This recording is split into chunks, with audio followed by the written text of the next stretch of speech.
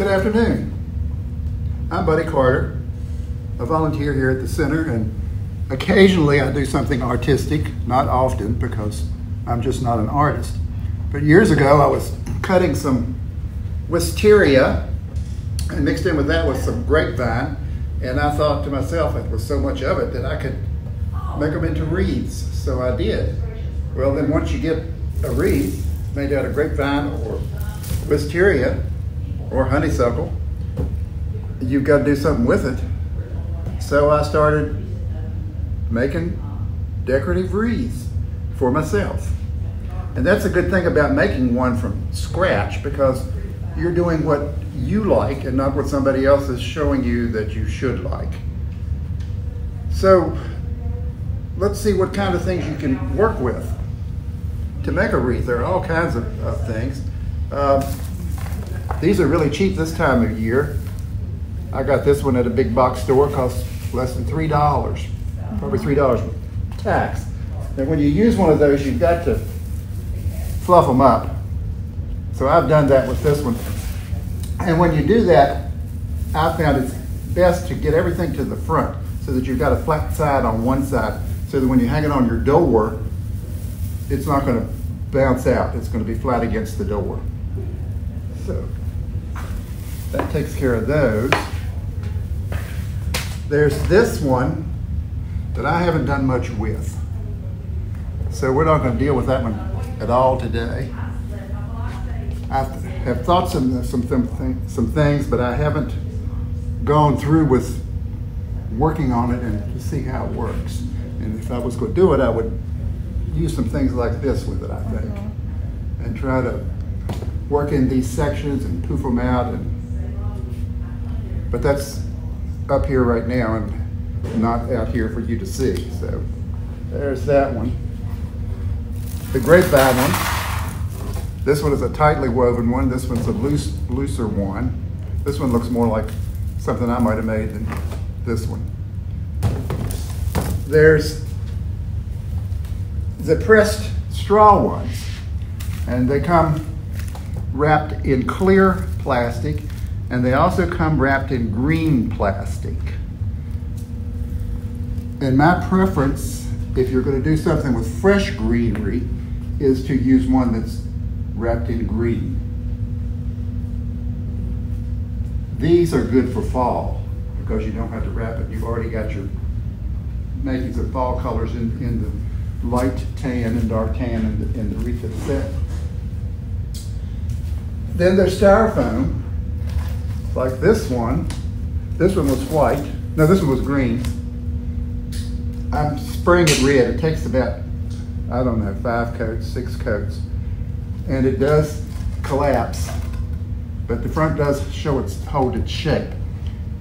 And the reason I spray it is because I used that and a hot glue gun on this one. And in the 1970s, all these little kits came out about making Christmas ornaments.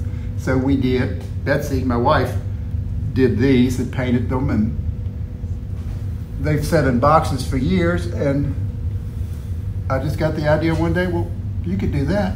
I sprayed this one green, and then just started gluing them. But you have to keep on gluing because they do pop off. But got a space right there, and I have to find that little character. But it made an interesting wreath and a fun wreath. It is. And a good wreath if you've got grandchildren, little grandchildren. They loved it when they were small, which they aren't anymore. And here's some examples of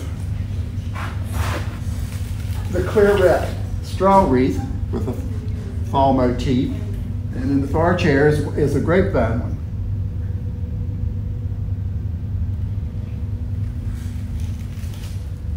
Tools of the trade besides these: wire cutters, scissors. If you're working with live greenery, need a pair of snips, glue. I'm trying regular glue rather than hot glue gun. I saw, I'll show you, a picture on the internet, and that's a good place to start with your ideas. just to look up wreaths, and I saw this one made with an embroidery hoop. And when they did the explanation, they said they didn't use a hot glue gun. They used something called power tack glue. Well, I saw this Wednesday, I think. Power tack glue is not something local stores carry. So I got these two. I got E6000 and this Gorilla, and I'm using the E6000. So I started working on that with this embroidery hoop. It wasn't too expensive. But what I realized quickly was it's going to be a time-consuming task because you've got to let that little bit set up before you bring it around to attach it up here. But again, you just eat lunch, watch some TV, play solitaire on the computer. All the things we've been doing for the last 6 months anyway. So that was working. That's going to work with that 6,000 because that's holding pretty good. And then I'll glue it up here and bring it around and then put some more pieces on. That's why you have these things, because just go to your big stores or Michael's or wherever you buy your artificial stuff, and you just cut off what you need. That's pretty. I haven't seen that one. I got this one at some point, not this year, and I don't know where I got it. Uh-oh. Evidently, I just saw it It's pretty. and liked it, and it was different, and I thought, well, somewhere I might use that. I didn't have anything in mind. It looks more natural. Probably Michael's, I'm thinking, and it's probably was in the sale stuff because that's what, you know. You don't want to put a fortune into anything, so look for the sales. So what else are we doing? If you're doing live greenery, these things are great. I got these at Walmart. It's just a U-shaped pin. Florist tape. And I'm thinking that might come in handy on that wire. This thing.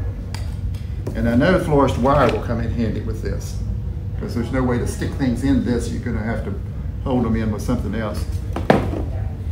Paper clips, maybe just for a temporary hold. Straight pins and safety pins.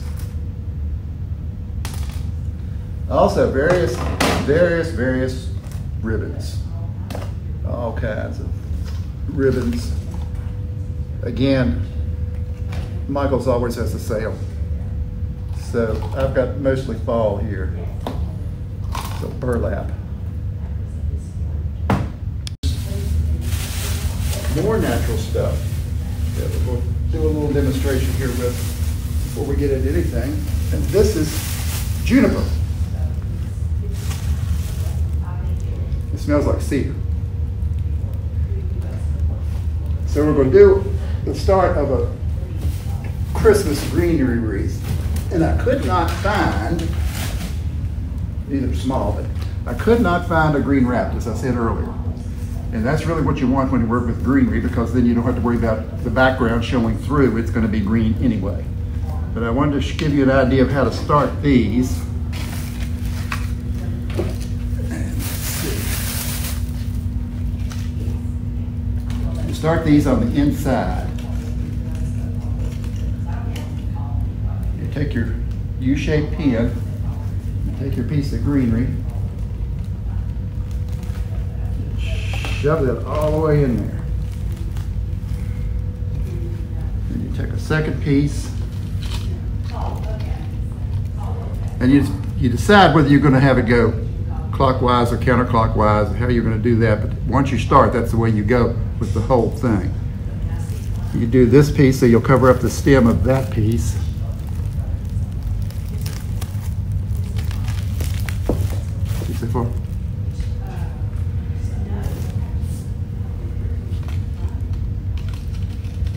When we started, Betsy and I started making boxwood wreaths years and years ago. They only had those, if you remember, the wooden picks long pieces of wood. They're sharp on one end, all sprayed green with a wire wrapped around it. We had to take every piece and wrap that wire around these and then stick those wooden picks in to the form. These are good for old people because of arthritis. You don't have to wrap. That piece is really too big, but I think I could use it. I think I can pin it in two places. In other words, we pull the pin and pin them both.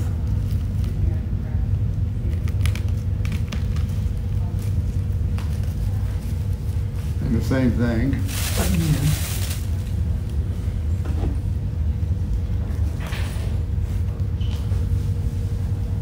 And the bow so you got the circle going. And you can see how it's going to go. Pretty. It gets a little more tricky when you get to the outside, but again, then that depends on the look you want. If you want a tight look, you're going to have to pin both ends of your piece so you can get it to go this way. But if you want a more natural, then you pin about the bottom about halfway up and let it go on and stick out. And it just depends on the look you want. And it also depends on what material you're using. If you're using something like this, you're probably going to get the more irregular outside look anyway.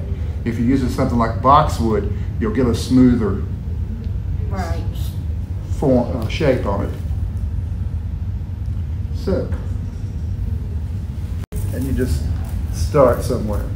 If you've worked with these before, you know that these are just stuck on there. It's like little pegs, and then the ends of these, so you can flip them around. And I don't have to look at the veins on the back of the leaves, you can actually look at the leaves themselves. And then just stick them in there. Now, what I do first with them though, I hold it up and see if it's got what the shape is. If it's round, it's okay. You can really start anywhere. This was a little oblong. So then you got to decide whether you want it oblong that way or oblong this way. It doesn't make a difference. I'm going to do it this way. Then you just start sticking. And they'll hold in there.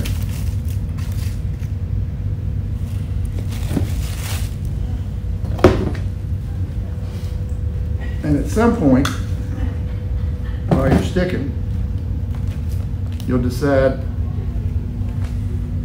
your brain will tell you what you like and what you don't like about it. See how it came off?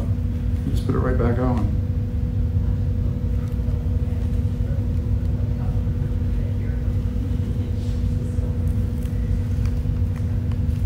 Do you want it a whole wreath all the way around, decorated? Do you want it half? Just up maybe one side? You want like those that are both kind of U-shaped.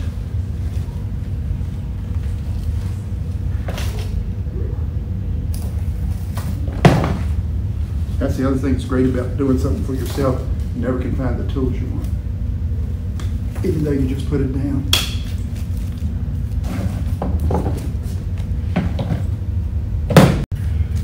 I'm just wrapping this ribbon around it. The bad part of it is you have to keep it tight. This ribbon has wire in the edges. It's what I had. Unwired works better if you're going to do this. But this has come unrolled. It makes a pretty form when you get through, and then you can stick, since it's already decorated, it doesn't take much more to embellish it than what you've got. Just a few Christmas greenery things. Maybe a figure that you could glue in here, white dove or something. And you're done with a Christmas wreath.